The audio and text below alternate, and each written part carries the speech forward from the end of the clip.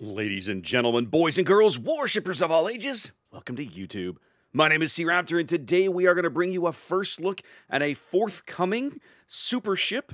This is going to be tier 11. Let's be honest here. They won't admit that, but that's what this is. This is tier 11 British cruiser HMS Edgar. If you're looking at the ship and going, duh, that's a Minotaur, well, you're right. You really are right. If you want the 30-second version, you don't want to sit through the whole thing, you want the 30-second version, Edgar's a Minotaur with an extra turret at the stern. That's literally as simple as you can boil this ship down. There's some more differences, and we'll talk about those as we go, but like at its core, that's what we're looking at. Now, we can argue the merits of super ships. That's not the point of this video. We can have that conversation elsewhere. I should probably do a video about that, I suppose, at some point, now that we know for a fact they're 100% coming to the game. Not that this should shock anybody. Wargaming has removed the tier designation in the game, right? They can refer to these as tier star, but it's tier 11. Like, when you peel away the layers into the code of the game, even the code of the game recognizes these as tier 11 ships. So, Edgar, as a Minotaur lover, and if you've watched the channel, you've seen me on Twitch, or you've explored some of the videos here, you know that I am a huge fan of Minotaur. The ship is silly fun. It is very unique. It's like playing I can't really explain. It's very seat of your pants. It's very adrenaline-inducing. And then every now and then, you get slapped off the board, and you have a good laugh, and you go on to your next game.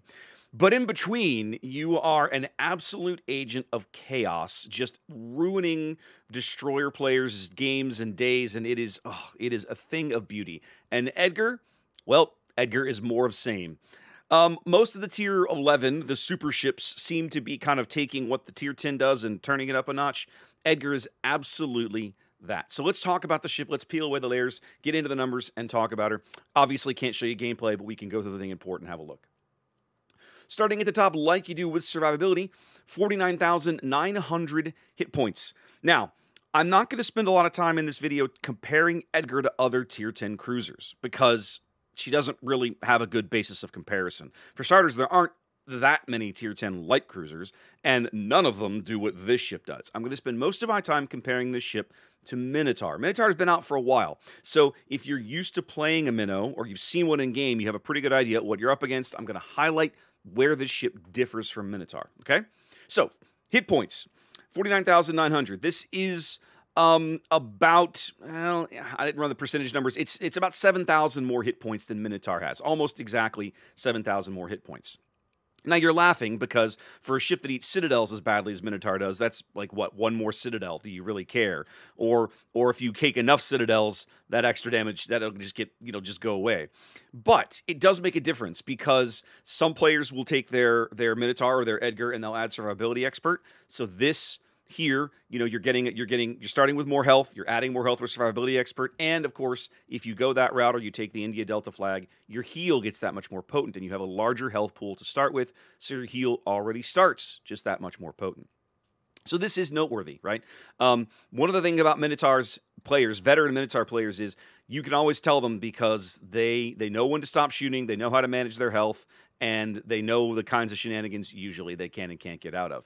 And putting a ship like this in a tool like this in the hands of a player who knows what they're up to, I'm not saying that's me, but I've seen some of these guys in game. It's going to be brutal. It's going to be brutal. The ship's going to do silly things. 10% torpedo protection is actually a little worse than Minotaur. I mean, Minotaur only has 13%, so it's not like it's that big a deal. Ship has hydro. So normally when you're dealing in a situation where you expect to find torpedoes, you have your hydro up. I don't expect this to be a big concern. Armor layout. Minotaur, of course, is absolutely known for having paper-thin armor, and she does. Essentially, any ship at tier 10 can almost guarantee to citadel the thing, go through her broadside armor. I'm exaggerating, of course. There are some destroyers that can't do it, but honestly, there's a lot of destroyers that can, okay?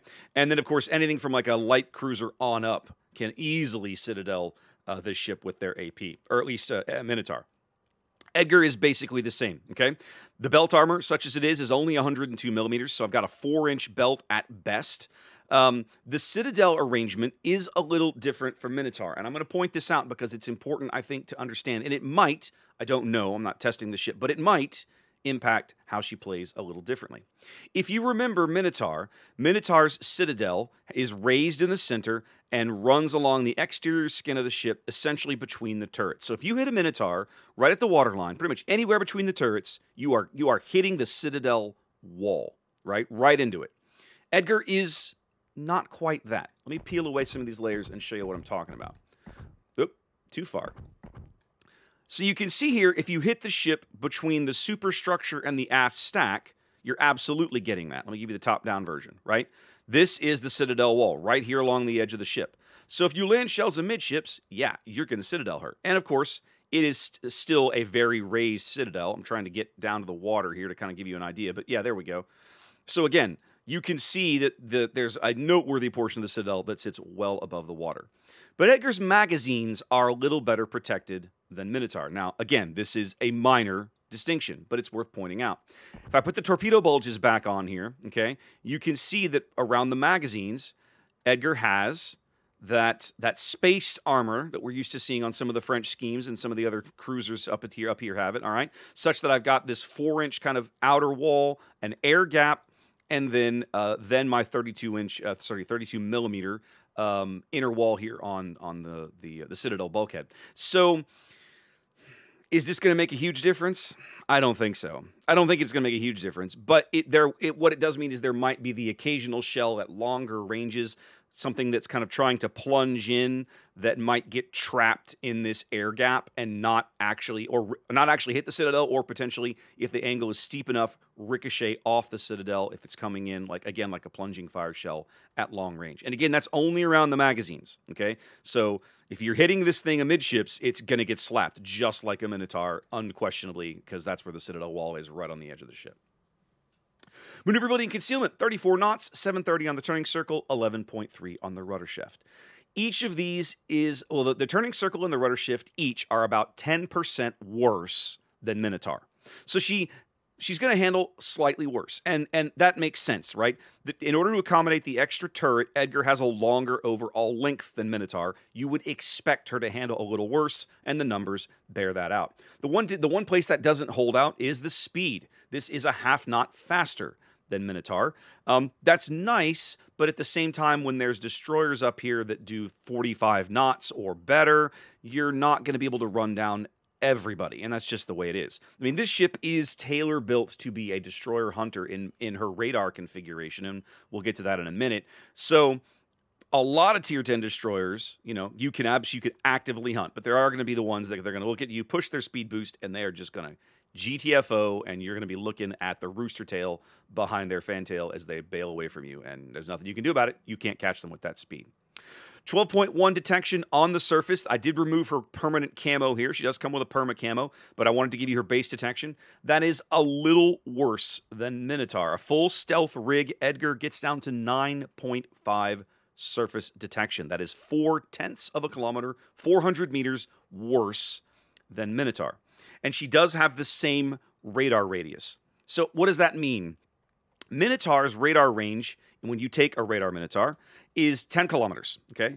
And she has a 9.1 detection. You have nearly a full kilometer of range you can bait an opposing destroyer into.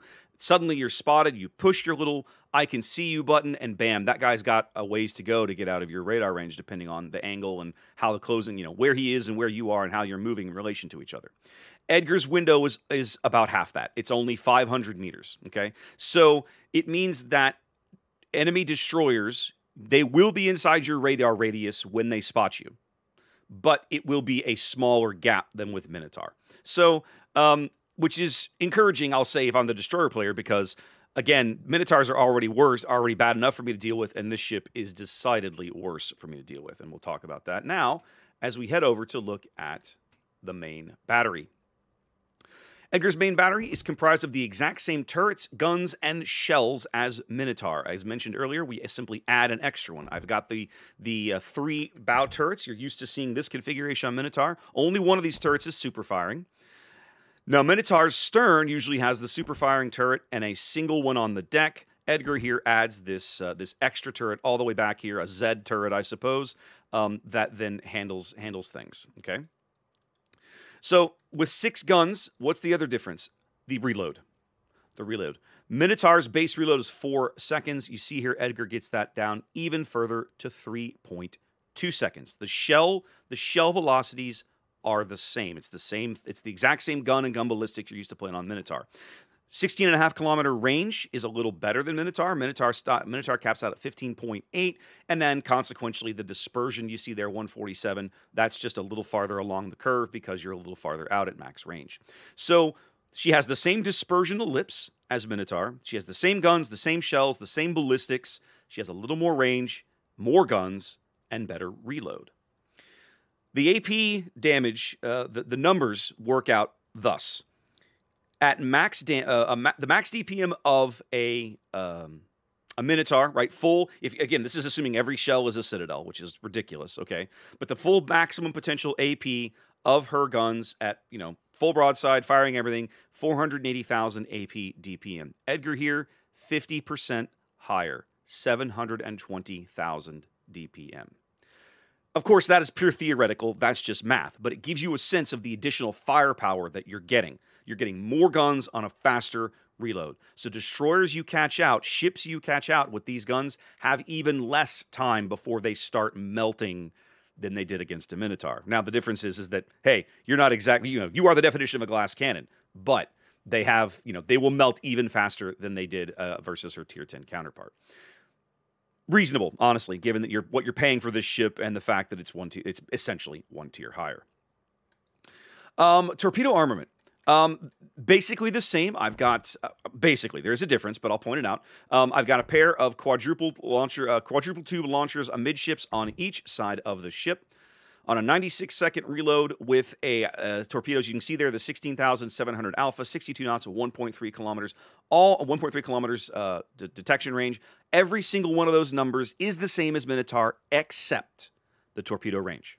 Edgar gets 12 kilometers range on these torpedoes. Minotaur has the exact same torpedo, the exact same reload and everything. Her range is only 10 kilometers. So what that means is, there are times as a Minotaur player, certainly a radar Minotaur player, that once you've assassinated the opposing destroyers, you can flex those torpedoes and you can be the destroyer, right? Because you have more torpedo range than you have a visibility range. Edgar amps that up even further because you have now 2.5 kilometers more torpedo range than detection range, whereas with Minotaur, it's only about a kilometer or so. She does have depth charges. She's got, looks like 3 bombs in a charge on a couple. Now these, if memory serves, I was looking at this a minute ago, she's got this kind of hedgehog launcher kind of through the deck back here. The only other place I remember seeing one of these, I believe, is on, I want to say Druid, Vampire. Vampire might have one of these. I'd have to go look. But yeah, so like this is a thing the Brits and the Aussies were using kind of post-war to dump out the hedgehogs. And Edgar has one too, so there you go. If you find yourself in a situation you get to use those, congratulations, you have found the unicorn of World of Warships. Anti-aircraft defenses. Now, Minotaur is known for her AA. Despite the fact that she does not have access to the defensive fire consumable, her base AA levels are arguably among the best in the game, if not the best. The same tradition continues here with Edgar, starting on the back of the dual-purpose main battery guns. You see there, all of the main battery guns are dual-purpose. They count here for the AA, which means that her outer bubble, which goes out to 6.9 kilometers, she puts up 7 flak puffs. Pretty nice. That is one more flak puff, by the way, than Minotaur. So she has a slightly more effective flak barrage, out to 154 DPM at max range. Again, because you're getting the extra barrels in the dual-purpose battery, this is about I'd say about a 15% increase over what Minotaur has. Minotaur's outer bubble puts up 133 DPS, and of course you can see there Edgar puts up 154. But the real beef here is in the mid-range aura. Look at that mid-range aura. For starters, 560 DPS is pretty solid. Like you're getting up towards battleship numbers there for mid-range. But the range on that aura, I want you to look at that. 5 kilometers out for a mid-range DPS bubble. That is best in the game. No other ship in the game has a mid-range aura this large. In fact, there are ships, and I'm looking at you, the Red Game Arena, whose long-range anti-aircraft aura doesn't go out to 5 kilometers. Thanks, Wargaming. So, yikes, right? Yikes. When you put some points into this aura, this thing is going to melt planes in a way that just will make carrier players cry. And I admit, I love building my Minotaur for full AA. I'm one of those psychopathic crazies that will put the AA module into slot 6 on my Minotaur, specifically so I can melt planes faster. Because admittedly, one of the weaknesses of these ships is being spotted on the surface by battleships at long range, because they're going to take pot shots at you, and anything that they hit, you're going to feel. So the faster you can kill the planes that are spotting you, that's a good thing. And if there's no planes in the game, well, you know what? That's a win for you too. But yes, the AA Aura here gets even better than Minotaurs, and Minotaurs is already quite solid. You see here the little 7.62 guns. These are apparently a design development on the 7.62s that make up Minotaur's mid-range, because, yeah, these things are just nasty. Absolutely nasty. And then, last but not least, let's have a look at consumables.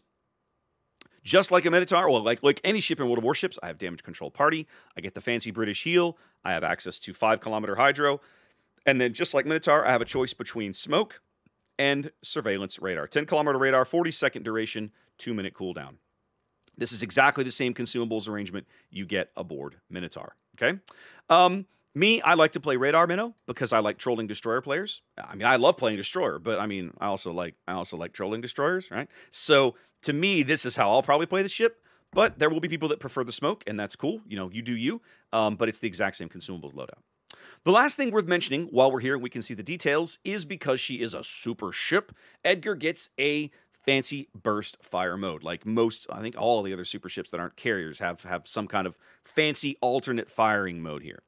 In Edgar's case, what it does is every 30 seconds, nominally, I can use this ability, and basically I get 4 salvos, a second and a half on a 1.5 second reload.